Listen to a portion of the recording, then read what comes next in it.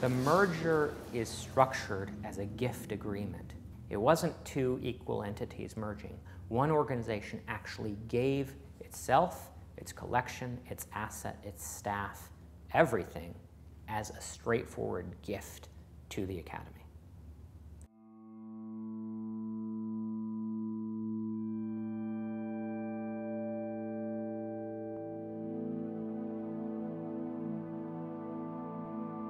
The Honolulu Academy of Arts is an extraordinary building, a historic building with 6 major courtyards, 45,000 works, encyclopedic, and it's an urban setting. It's, we're on Thomas Square, there's buses, there's a 6-lane road in front.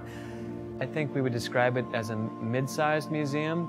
However, it's fairly large, and the building itself was designed by Bertram Goodhue in the early 20s.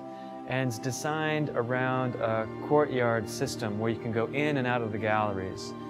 And that creates this wonderfully intimate experience for viewers that is connected directly to the experience of Hawaii and nature.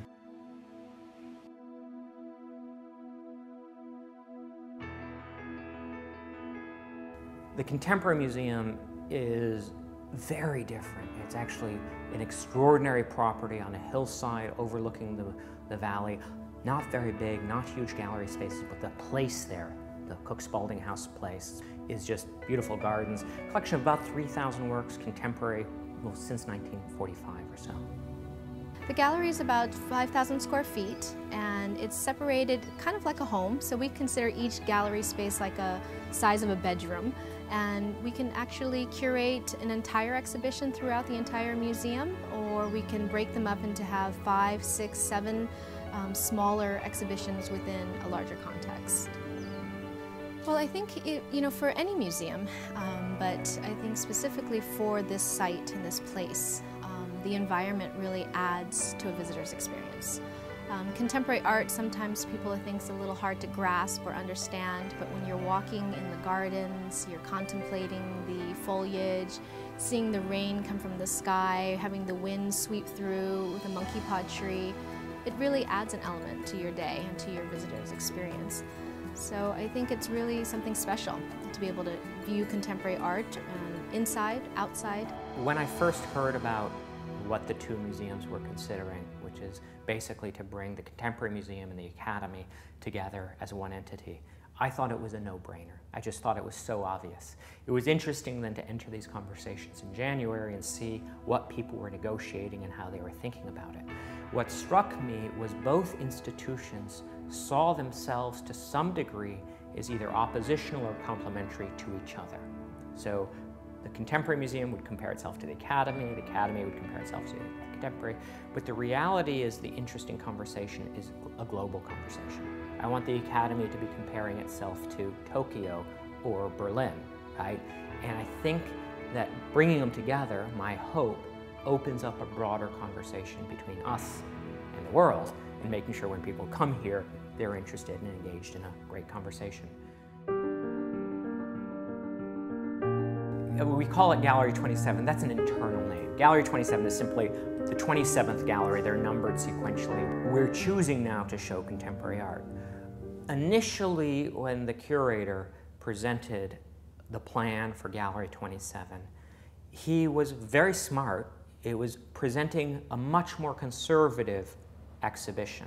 I had initially done a proposal for an exhibition from the collections on abstraction and involving, sort of all of the really major works from both collections. It was abstract expressionist paintings, color field school paintings, a little bit after that, because he was trying to figure out how not to upset the apple cart, right? Not to push our audience at the Academy too quickly, too far. And I talked to him and I said, well, strategically, I don't want that. I want you to flip the apple cart over. And so he left it open to me to come up with something, and I sort of arbitrarily chose as a working title, Anxiety's Edge, because in thinking about a lot of the works in the collection, I knew I could put together an interesting group. So Gallery 27 is now going to be the contemporary holdings, or collection and gallery space, and Jay Jensen, the Contemporary Museum Museum's chief curator and deputy director of exhibitions, put together an exhibition called Anxiety's Edge. So using contemporary works in all media, sculpture, works on paper, photography, to create a new installation that was really thought-provoking, really to add a different look to it.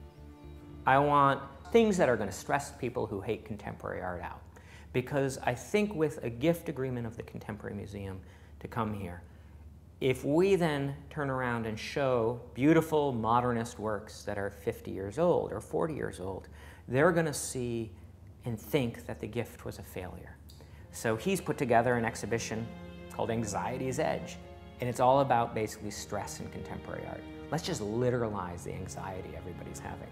I think for people who are familiar with the Academy and familiar with this gallery, they're going to immediately be impacted by the change of the layout of the room, of the gallery, and the architecture.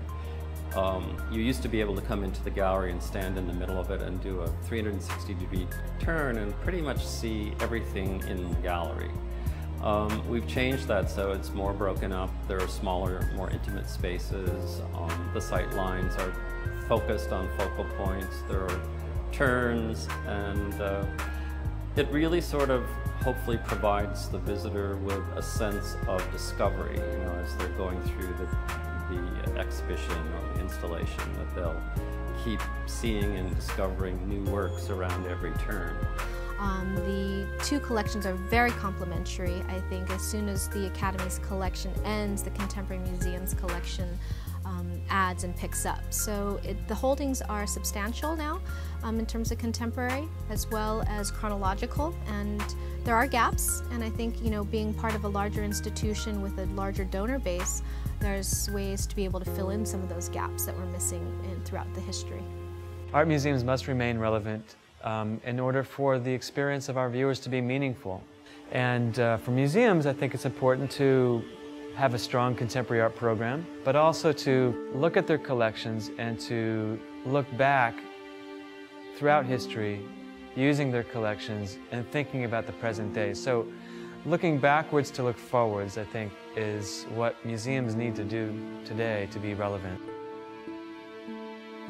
My concern isn't actually the days that we're at our best. We do those really well. My energy and my concern is the days where we're not doing those things. It's your average Tuesday that I worry about. How do we make sure that people come all the time? I'm excited about the possibility of educating our public about contemporary art, and I'm excited about people, I hope, encountering edgy work and maybe finding an affinity or at least a validity for that work. I think that if contemporary art is part of our life and culture, then we've been successful.